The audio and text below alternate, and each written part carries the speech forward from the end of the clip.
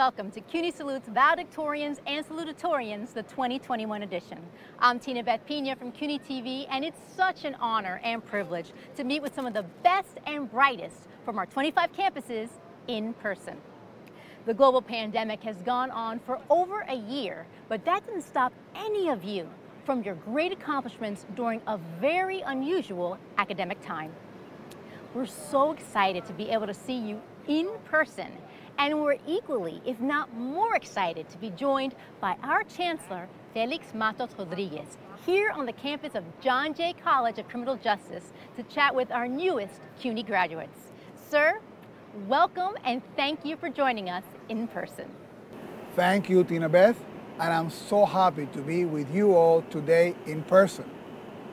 Congratulations to all you outstanding scholars for graduating at the top of your class. You've shown the true power of resiliency this academic year. Despite the multiple challenges of learning remotely, you all persevere and actually excel. Being a graduate of the class of 2021 is a unique experience, something that will be remembered throughout the annals of academic history. What a joy it is to actually see your faces. Last year, at this time, we were all remote, and this remarkable event was conducted virtually. I'm incredibly proud of what CUNY accomplished virtually during this very long pandemic year, when faced with such adversity. And I'm so proud of all of you for facing each challenge so successfully. And so again, a heartfelt congratulations on your accomplishments in this most difficult of years. Due to COVID protocols, we are shooting this in two sets of students. So this is the first group, and I want to welcome all of you. And our first question is, so Adina, tell me, what brought you to CUNY? I was really excited to join the CUNY community, and most specifically, the Macaulay community has been phenomenal in helping me foster and truly hone the skills to become a leader and an activist and an innovator of the future of New York City. And I was particularly drawn to the diverse voices that Macaulay and CUNY especially invites, and I feel incredibly held, and I feel that I've heard many voices that I would not have heard on a private campus, and I feel so honored to be in Manhattan. What about you, Lashema? I actually started my journey in college 23 years ago at John Jay College. I didn't finish here. I ended up going to other universities to complete my degrees, but the reason why I came back to complete this the master's that I just completed at CUNY is because I remembered when I first started my journey, the love that I received here, the care that I received here, and realizing that going to private institutions was not better than going to a CUNY university where it was very affordable. I started at 18 when I first started. I'm 41 years old now. This is my third master's, and this is the most affordable one. I didn't need a student loan to pay for it. And the quality of the education was just the same as if I went to a private institution. And the care and love that I got from the school that I just graduated, which was CUNY School of Professional Studies, it was amazing. So I felt this was the best choice for me and my family. Thank you. Okay, so Irene, what accomplishment are you the most proud of? I think the biggest for me, of course, getting the Salutatorian Award, which was amazing, but it was also like CUNY wasn't just like by itself. Like I went to Government Community College, so CUNY gave me the opportunity not only just to like also stay in it, but also like, just branch out. Chancellor, when you hear these answers, how does it make you feel? Well, you know, it makes you feel incredibly proud, and being chancellor is sometimes a complicated job, but like I tell my two boys, my two teenage boys, you do go to bed at night knowing that there's stories like this. You stay in touch with some of the students and you see them in their trajectory, and they do go in to, to change the world. So it gives me great pride. And now that we are at a time when we need to rebuild New York and get our city back, there's no better talent than the talent of all the universities from the City University of New York. So all those people out there that they're hiring, the best talent is here at CUNY. People who are looking for individuals who are going to do advanced degrees, the best talent is also here at CUNY. So very proud and also very hopeful about the future. So thank you all for all that. Something I want Shilpa to share, which I think is interesting. What was the most significant obstacle during your time at CUNY? So during my junior year, which was the year that, in my head, I was like, I could ace the LSAT. This is what's going to prepare me academically for school. Unfortunately, my dad got COVID. He was a mail carrier, and he was hospitalized for about 3 months, during which we didn't know if he was going to make it. Like almost every single day, the phone call was, we're probably going to have to pull the plug. So it was really difficult for me during that period of time to focus on my studies, to study for the LSAT. But the support that I received at CUNY was no other. All of my professors were so on board about understanding about my assignments. In terms of applying to law school, they sat with me and they believed in me, which I can say wholeheartedly today that I would not be attending law school and going straight through without those professors. So. Shona, tell me, how has your personal journey been affected by your time at CUNY? Because you came all by yourself to the U.S. So 7 years ago, I dropped out of high school in China and I moved to New York by myself. Yeah, so the first 2 years, I was just working at the restaurants, doing different jobs. It's just reached to a point I was like, no, I need to go to college so I can do other jobs. So I started to prepare for the GED exam. On the first attempt, I scored 499 on reading, and guess the passing score was 500. I was like 1 point missed. Yeah, so I had to retake that exam. So I got the certificate in March 2017. So by that time, there's like CUNY was basically my only choice. Yeah, but that went great. Yeah. So even though I again failed the writing test for the college exam, like the entrance exam, and then I had to take a remedial writing classes. Yeah, but I'm graduating with 4.0 GPA. Woo-hoo! You must feel so proud about that, right? Yeah, you got to be. Congratulations for that. That's awesome. Catherine, how has your personal journey been affected by your time at CUNY? CUNY has solidified my desire to become a doctor by providing me with so many incredible research and shadowing experiences. But it has also shown me the importance of access to resources, equity, and inclusion. Because going to school in Manhattan, surrounded by a diverse body of students from all different socioeconomic backgrounds, has showed me how important it is to really see how access to resources affects people's achievement outcomes and health outcomes. So as a physician, I hope to work towards reducing healthcare disparities across New York City communities and incorporating that into my practice to truly better understand and empathize with patients.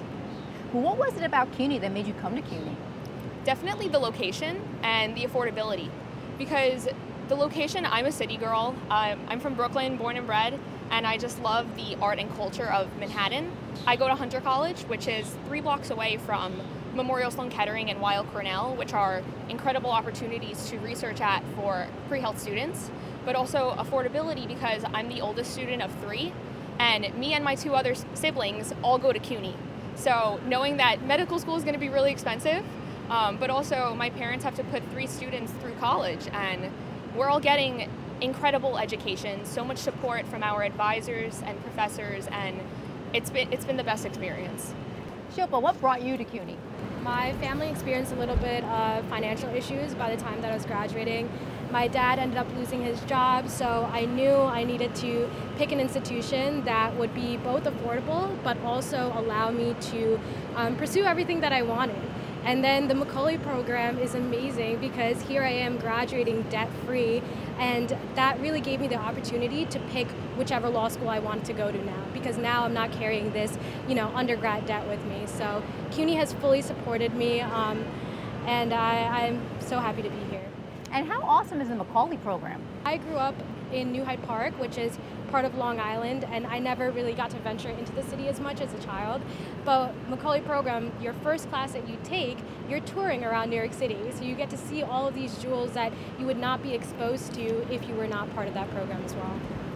Shama, I have to ask you, for all the years that you've been part of the CUNY family, what accomplishment are you the most proud of? I had a horrible year. Like, next Saturday, June 5th, would be the 1-year anniversary of my mom's passing. And it was an unexpected passing, which makes it even more difficult because of COVID. It's like, at least if it was that, it was like, it was understandable, but to still not know and to still come into the program. I did this program in 1 year, even though I could have done it part-time. I didn't want to give my time to school for another 2 years to do it part-time. I also teach in a youth detention facility. So it was like having to be home with my family all day long, teaching. I have 3 children at home, college student, an 8th grader, and a 3rd grader. So having 3 children at home, doing remote learning, me being a remote teacher, dealing with depression and grief from the loss of my mom, and still graduating with a 4.0 average, and being selected as the commencement speaker, like, I will say this, out of all the years that I've ever gone to school, this is my most accomplished moment. Oh, that's fantastic. I'm sorry for your loss. That's fantastic. Irene, I know you wanted to answer why you came to CUNY, so why CUNY? Yeah. I have 2 older brothers, and they both went to CUNY too. They already graduated, and I think the biggest thing for me was that I'm a first-gen immigrant, so my parents really gave everything to me. Like, in the CUNY system, it's such a great education system that it was amazing that we all have the chance to get a college degree that not everyone can get, and of course, like, afford it. Yeah, that's fantastic. And Adina, for you, how has your personal journey been affected by your time at CUNY and being part of the CUNY community? I think that I was most impacted in really 2 avenues of the CUNY system. For starters, I was able to join the NCAA tennis team, which is simply not something I would have been able to do at University or Michigan or the other schools that I was considering. And having the opportunity to have a team and a community within a college of 26,000 students, I felt both held. I felt like I had pals and real teammates. And I really struggle with a couple learning disabilities, and dyslexia is number 1. And with the Office of Accessibilities at Hunter and at other campuses, when I took a bunch of e-permits to experience the diverse campuses and voices of the different CUNYs, I was really accommodated. And more than that, I learned that it's possible to love learning. It didn't need to be simply a source of fear, and I didn't need to beat myself up because I couldn't read a textbook or couldn't read the board by the time that the board had changed and the slides had changed. And I feel immense gratitude for those accommodations, and more importantly, I feel immense gratitude to have learned that I can be smart despite these struggles. Yeah. Well, thank you. Thank you for sharing that. I'm sure you're going to be an inspiration to other kids who are going to see this program. Thank you to Irene, Lashima, Adina, Shauna, Catherine, and Shilpa for taking the time to be with us in person, and especially meeting the Chancellor. I think that's awesome. No, thank you.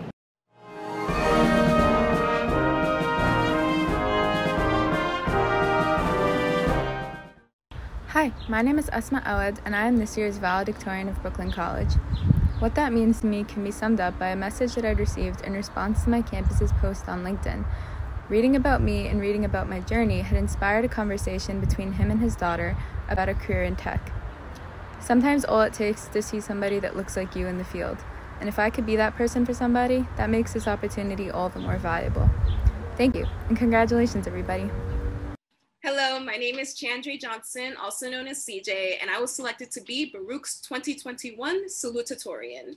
I'm so grateful for this opportunity to recognize and reflect on my journey over the past 4 years. Finally graduating and having this honor has proven to me that the value I placed in my activities, work, and relationships was exemplified through the resilience I had in overcoming obstacles. When I'm confident in my passions and my motivations are internally driven, I will always find success in my path. Thank you.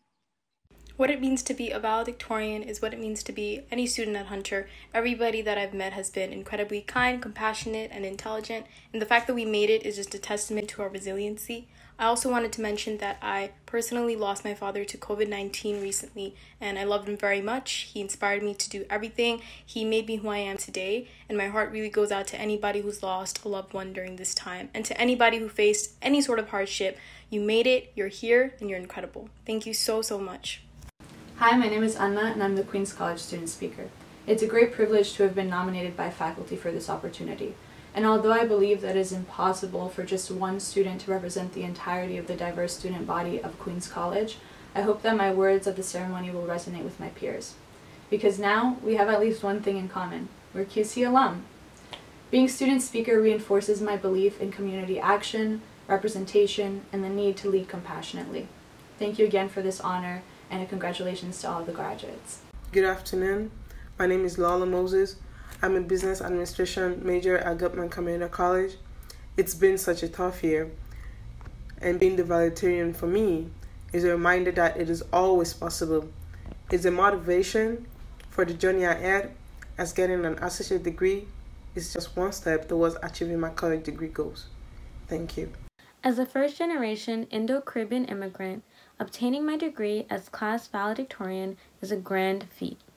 But my degree signifies something much greater than me.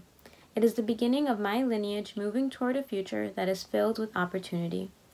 Education empowers and enables us to make socioeconomic progression while allowing us the freedom to choose the trajectory of our lives. It is an honor and a privilege to be educated in the United States, and is one that I will continue to honor throughout my future endeavors. And now, this is our second group of valedictorians and salutatorians. Welcome. I'm excited to have you. The Chancellor's excited to have you. So, I'm going to ask you first, Kofi. Tell me, what brought you to CUNY? What was it about CUNY and several CUNY schools, from what I understand, that keeps you coming back for more? I wanted cost-effective education, but also one that was in an urban and diverse environment, and CUNY happens to meet all of those. It's cost-effective, it's in an urban environment, and it's very diverse. So these are the things that I was looking out for, and these are the very things that they bring me back to CUNY all the time. Nicole, same question. What is it about CUNY that has made you go to CSI, right? Right. So what is it about CUNY that brought you to CUNY? What attracted you exactly? I researched CSI and realized that CSI is a part of a huge university, CUNY. And I was like, okay, I love CSI. The pictures are great. The programs that they offer are great as well. And they also have scholarships for international students. So I applied to 6 CUNY schools. You asked me right now what brought me to CUNY. It's the diversity, the challenges that help students to come out of their comfort zone and become a better person. And I'm experiencing that now. Okay, how does that make you feel when you hear answers like that?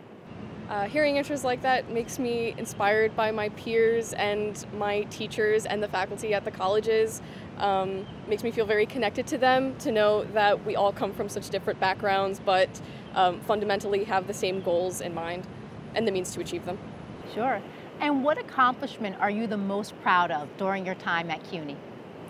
I am proud to just have made it through undergraduate education in this pandemic. It's been incredibly frustrating for all of us, so I am very proud to have made it through without letting my grades slip, but also I remained social and active and remained an advocate within the college. So socially I didn't fall off, and that is the biggest accomplishment for me. NS, what was the accomplishment that you were the most proud of? Just this past February, actually, I had the opportunity to exhibit a TEDx talk through CUNY, through a TEDx CUNY. In the beginning of my college career, I was a very nervous and shy person, you know, and just having the opportunity to really develop myself, to really understand what really I'm passionate about, and to be able to exhibit that through a TEDx CUNY stage has been something that's humbled me a lot, something that's made me very proud, you know, to be a CUNY student, to be able to do something to that scale. Megan, you're up next. So, What was the most significant personal obstacle you had to overcome to succeed at CUNY? I think my most significant obstacle was balancing a work schedule and a full class schedule. There were 2 semesters where I balanced working 2 jobs with a full class schedule. And then I was really worried. One semester I got a 4-credit internship, and I was worried about how I was going to pay for my tuition. But then I got a scholarship through the Hunter Office of the Arts, so I was able to complete my internship and pay for tuition that semester. So.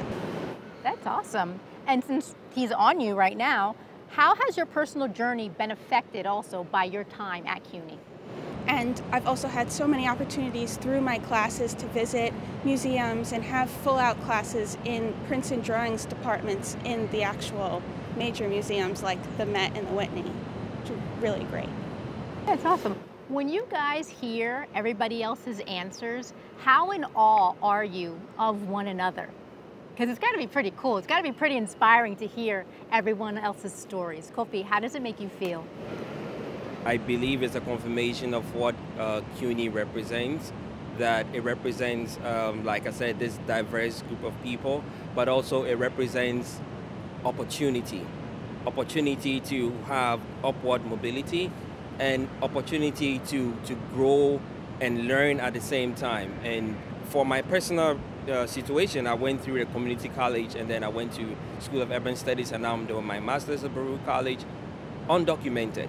And I'm happy to say this because there is no other way, there is no other pathway for someone like me. There are about 11 million of us in this country to have that upward mobility that we all dream of, the American dream. So, I mean, this is the only pathway, I believe. Outside of this, I can't imagine anything, especially with private colleges.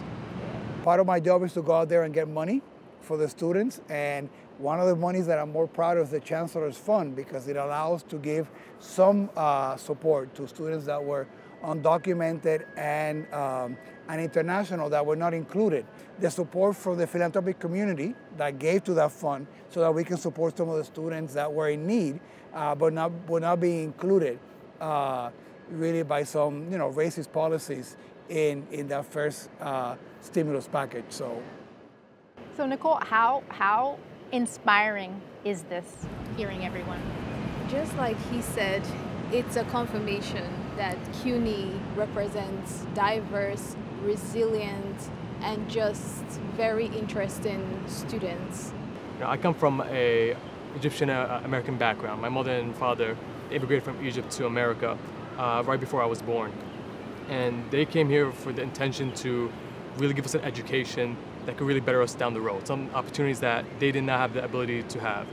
And for me, just being able to be part of CUNY, to really grow myself as a person, to really make the most out of it, has been something very, very humbling and very inspiring just to be a part of.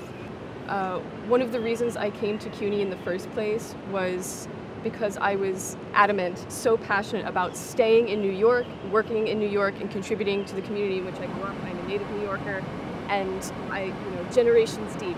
My father worked for the FDNY for over 25 years. Oh, so this is like. Yeah, in order to get on the job, he did not receive a degree, but he took credits at CSI. That afforded him the chance to go and get a job that would support him and his family for the rest of our lives. And I've also been able to study the FDNY and civil service of New York City through CUNY because we're still also deeply connected. It's the New York strength. I mean, this is representative of this great and lovely and complicated city that we call home, right? That allows individuals with 2, 3, 4 generations of New Yorkers to feel deeply grounded here, and also welcomes a new immigrant, right? Looking forward to the next semester, and incredibly inspired and going back full of hope with your stories and your example of perseverance and excellence. Thank you guys so much for taking the time today to join us in person. This is fantastic, and I'm inspired by each and every, believe it or not, I am, by each and every one of you. I really, truly am. Thank you. Thank you.